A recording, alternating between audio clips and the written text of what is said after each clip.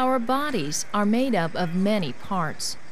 For example, the body has legs, which we use for running and skiing, and arms and hands, which we use for working and playing. And the head has eyes, a nose, and ears for sensing our surroundings. Plants, too, have different parts. In many cases, we eat different parts of plants. When we eat onions, we're eating a part of the plant that grows underground. When we eat an apple, we're eating another part of the plant. Cabbage is yet another part of a plant. Plant parts carry out different jobs, which are very important to the survival of a plant. During the next few minutes, we're going to explore many of the different plant parts and take a look at the important jobs they carry out.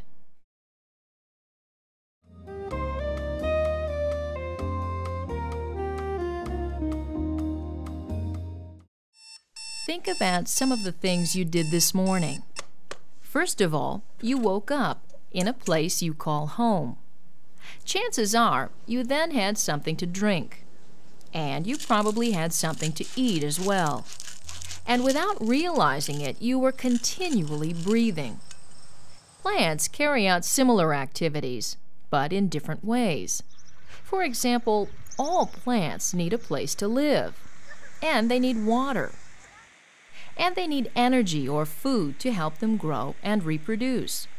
So, as you can see, plants, like humans, have basic needs which must be met in order to survive. And like humans, the body parts of plants play a big role in helping them survive.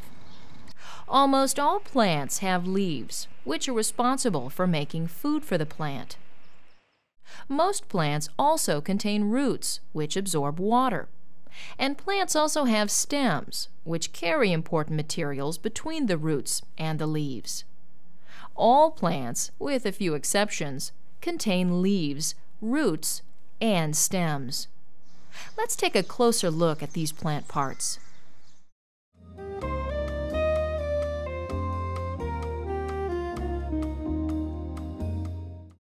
A look at this plant does not reveal roots below the surface of the ground. You decide. What edible root is below the surface?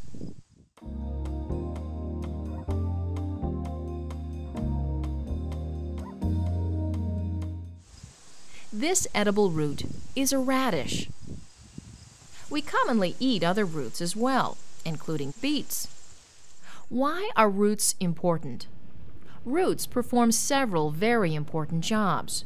First, they hold the plant in place.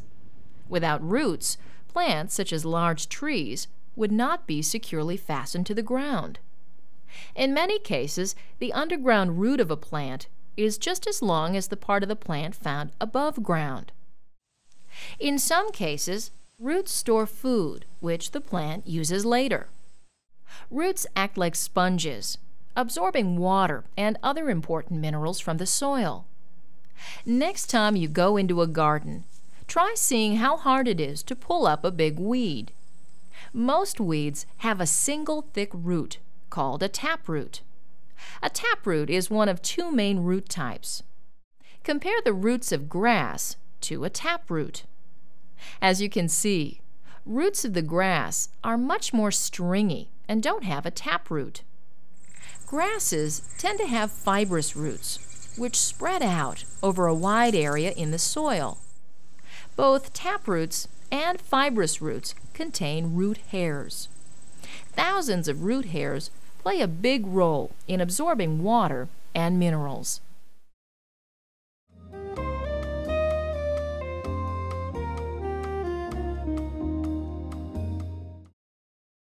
The tree trunk of this giant sequoia is immense. Tree trunks are actually big plant stems. A plant stem grows above the ground, extending from the roots. What's the job of a plant stem? One of the biggest jobs of plant stems is to support and hold up leaves. The main stem of this tree supports many branches, which support hundreds of leaves. And these plant stems hold up flowers. Plant stems also carry water, minerals, and nutrients between the roots and leaves. In some cases, the stems of some plants store food for the plant to use later, and some plants store water in their stems to use during dry periods. You decide. What's the difference between these plant stems?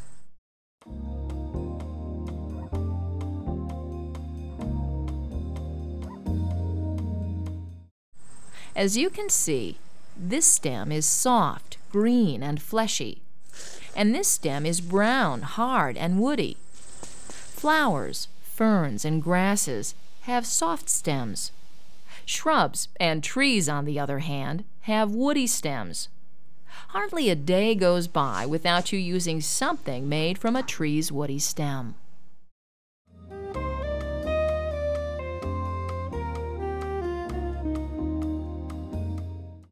The view of these trees in mid-October is much different from the view of trees in the month of June.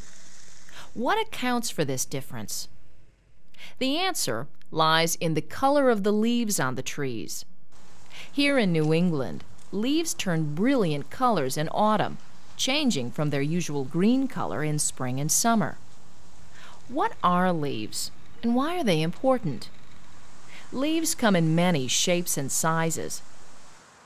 Some leaves have a general round shape, and other leaves are thin and pointed.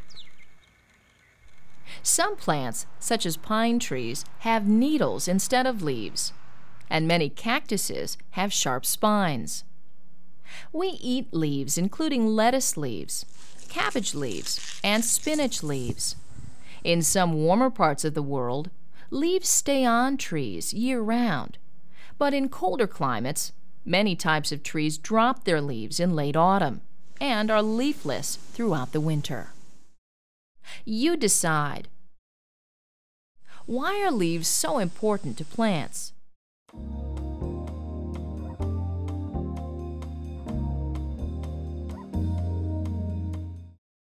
Leaves are extremely important because they're the main food-making factories of plants. Through a process called photosynthesis, plants are able to make food from the sun's energy, along with water and a gas called carbon dioxide. In turn, a gas called oxygen is produced, as well as sugars, which the plants use for food. Leaves capture the sun's energy. The more leaves a plant has, the more energy it can potentially capture. While not all plants have green leaves, the vast majority of them are green. Why? The process of photosynthesis occurs within structures called chloroplasts, which are located inside plant cells. Chloroplasts contain a green product called chlorophyll, which plays a vital role in trapping the sun's energy. Chlorophyll causes the dominant green color seen during the plant's growing season. But when the growing season winds down, green chlorophyll becomes less visible and other colors in plant cells emerge. Every minute of every day, you're breathing air into your lungs. You're also breathing gases out of your body. Plants also expel water vapor. Transpiration is the process of plants giving off water vapor. Water vapor, along with other gases such as oxygen, are given off by plants. Gases and water vapor pass in and out of small holes in the leaf called stomata. Stomata may be opened and closed to control the amount of water in a plant.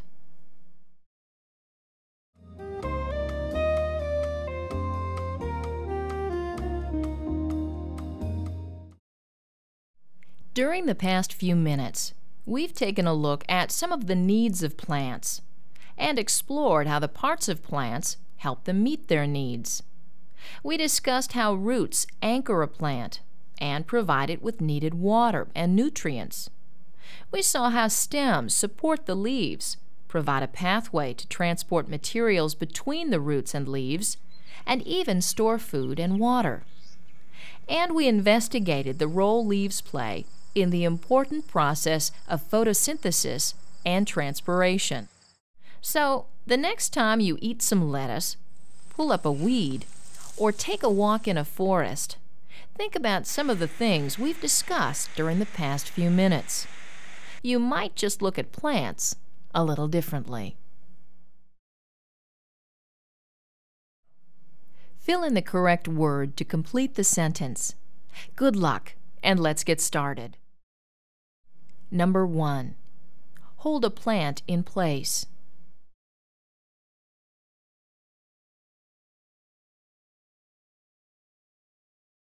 Number 2. Grasses tend to have roots.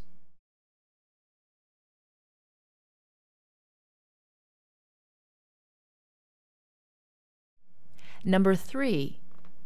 Carry water between the roots and leaves.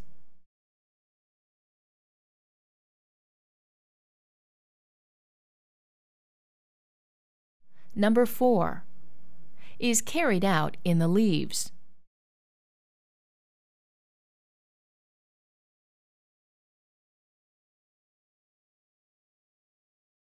And number 5. Is the process of plants giving off water vapor.